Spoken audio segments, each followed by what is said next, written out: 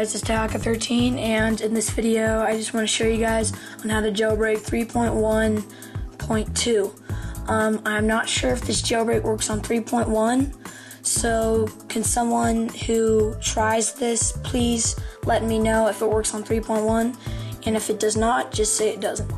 But as you can see, here's my iPod Touch. I just restored it,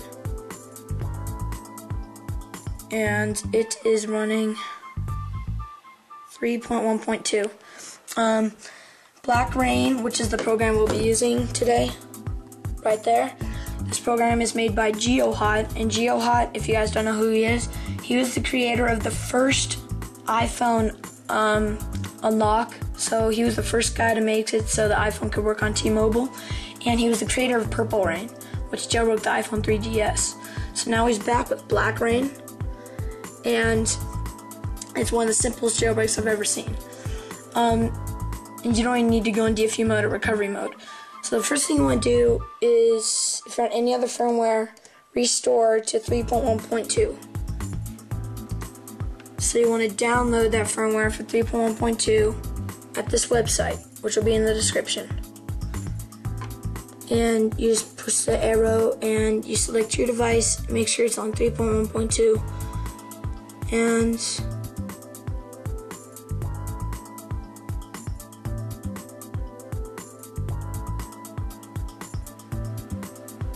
yeah, so upgrade to 3.1.2 and restore to it on iTunes.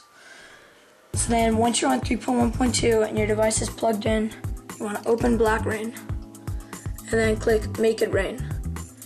It'll say entering recovery mode.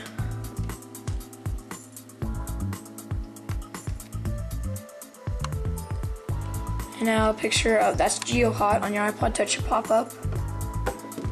And it now says the jailbreak is done once your phone reboots. It was the simplest jailbreak ever. Please donate.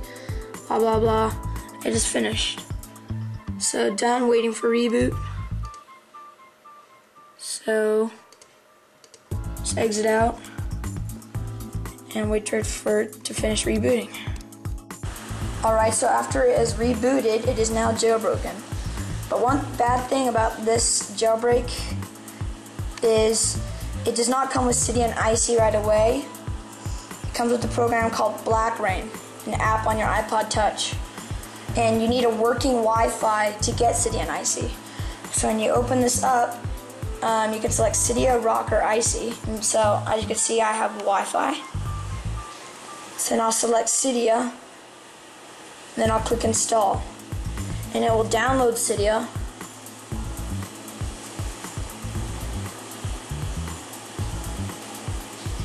And it will eventually respring after it's done unpacking it. So it says respringing. If you guys don't know what respring is, it's basically what happens when you apply a theme on Winterboard and it has to like kind of restart your iPod Touch or iPhone, but not that much. As you can see, I have Cydia. So thanks for watching, and if this worked for you, please subscribe, rate 5 stars, and comment.